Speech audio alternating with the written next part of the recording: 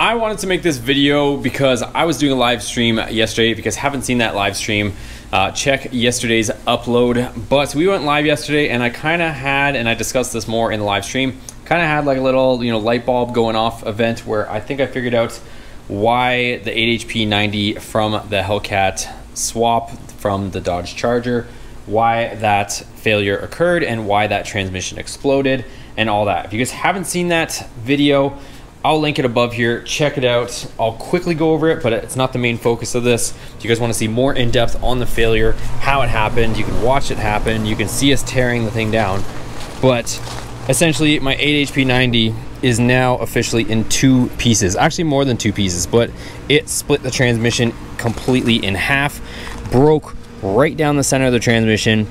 The only thing holding my transmission together was that oil pan. As soon as I took it off, the thing literally just fell into two pieces. Busted the main shaft in it, along with a bunch of other components. Long story short, that thing grenaded. Before I walk away from that though, I want to point something out. A lot of guys said that, maybe it was the drive shaft vibration. We got the drive shaft inspected even after this failure and it still balanced out true.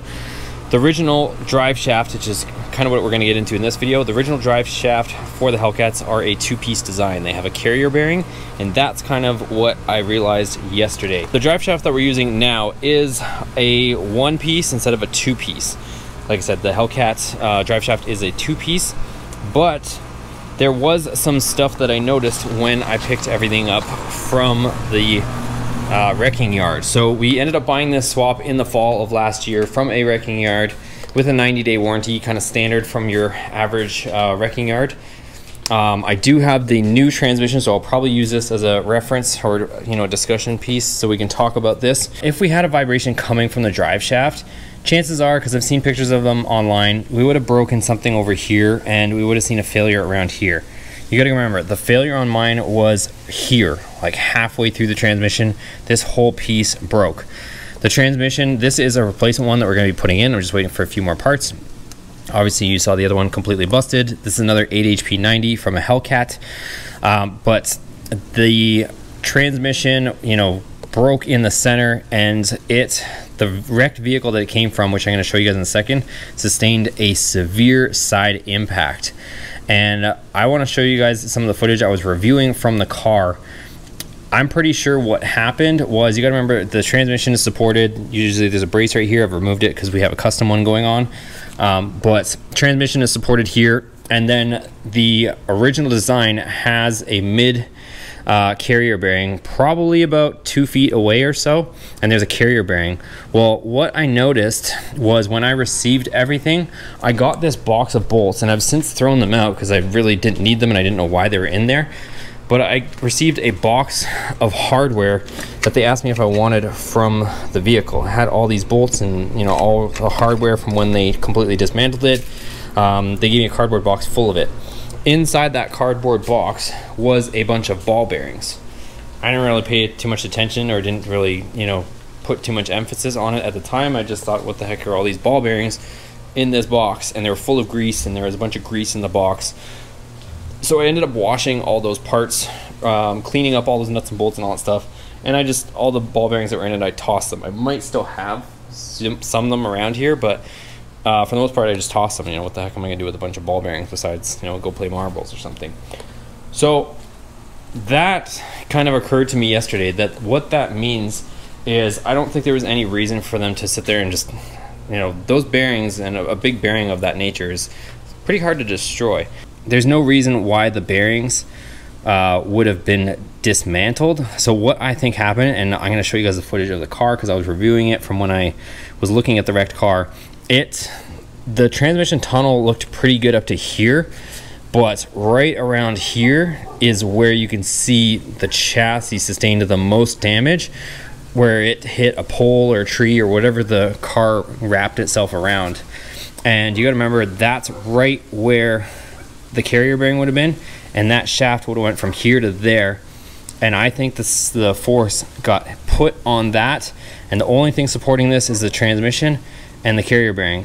If it had such a force to where it broke that bearing, but it was supported on this side transmission, I'm willing to bet this got pushed, a force got exerted from this side. Again, the damage was on this side, pushed here, and it bent the shaft inside the transmission.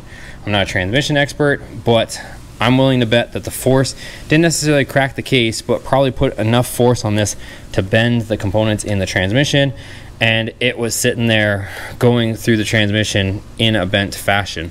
Once I got up to a certain speed, that's when it exploded. It didn't explode on launch. Our original drive shaft had a slip yoke on it. We checked pinion angle, all that stuff. You guys can watch all those videos. So it wasn't from anything to do with that. But again, the carrier bearing that was right here was severely damaged, and I'm willing to bet that force got put on that small section of the drive shaft, pressed on here, broke the carrier bearing, and bent something in the transmission. So let me go and show you guys that footage now of when I picked up the car, and you guys can see exactly the impact on the car that it came out of. Transmission is all here. So we've got everything, you guys. So we're gonna go ahead, and it looks like we might pull the trigger. And one other thing, so you see the fuse box, you see the ABS pump, and the whole harness and stuff like that. Okay, so I just want to take a quick snapshot here, you guys. This is the donor car, the wrecked car that we got everything from. You can see right here where it sustained that impact. It is perfectly right where that drive shaft would be, right on that small section, right between the carrier bearing and the tail shaft. I think that's what did it. We're gonna actually get the dash with all the harness and the steering column and all that stuff too, so. And then here's the chassis, it's completely bare. So we have everything, you guys. Okay, and then check this out, you guys. So I was just going over the footage. I haven't spent enough time around the Charger chassis to know if this is the exact piece, but does look like the front half of the drive shaft. Could be from another vehicle, but does look very similar, and it's right next to the car. Seats, but they're just gonna toss them. Those are trashed. I don't think we looked, but there's not gonna be anything in there that we need. But that's what's left of the car, guys. There's just absolutely nothing left of this thing. Look at that. Okay, and here's another angle, you guys, without the doors. You can see exactly where it hit, exactly where the force was taken. It's like perfectly where that portion of the drive shaft would be. So I think it's just way too coincidental that we had the failure we did, and given exactly where that impact was, I think it's kind of putting everything together. All right, so there you guys have it. Let me know in the comments down below, what do you think? Do you think this theory stands strong? Do you think that's what it is? I'm getting another built drive shaft.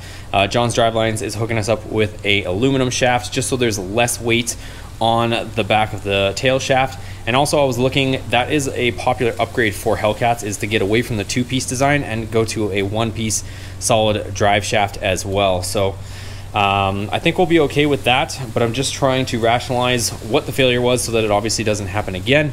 But I don't have any other explanation at this time other than that. Again, the drive shaft checked out, our pinion angle is okay, it had a slip on it, it didn't break on acceleration or deceleration.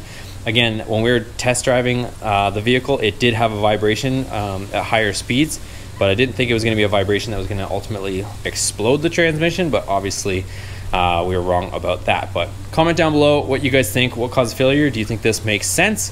Check out the earlier videos as well from when we picked it up. You guys can go check out all the footage from that, see if you catch any details, and let me know from there. So thanks for watching, guys. If you enjoyed this video, make sure you give it a thumbs up before you take off. Check out the other videos on the channel, and we'll see you guys on the next video. I'm about to put this thing together to try to make an event here shortly, so I'm at a race against time, and we'll see you guys on the next video.